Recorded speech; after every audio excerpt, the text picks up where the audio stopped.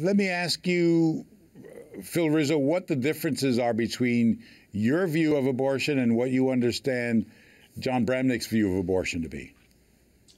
As a Bible believer, as somebody that adheres to Christianity as viewed for the last 2,000 years, human life begins in the womb. I believe that. I am pro-life from conception. That's what my restrictions position. Would you place on abortion?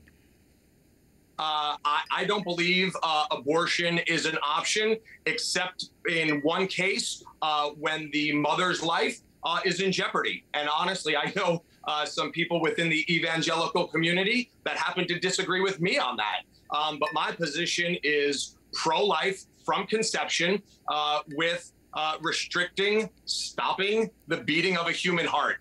And unless mom's beating heart is a real, serious truth, then I believe abortion is wrong. Jon Bramnick?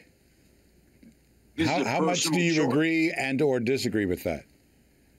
I disagree with almost all of it, except the part where he said to save the mother's life. That's about the only agreement.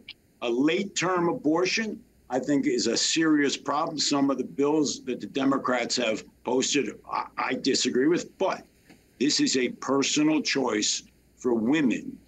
And clearly, rape and incest surely should be an exception. And I've been a pro-choice Republican within reasonable standards because I believe it's the woman's decision and not necessarily government's decision. I've always been like that, and I disagreed with the overturning of Roe versus Wade.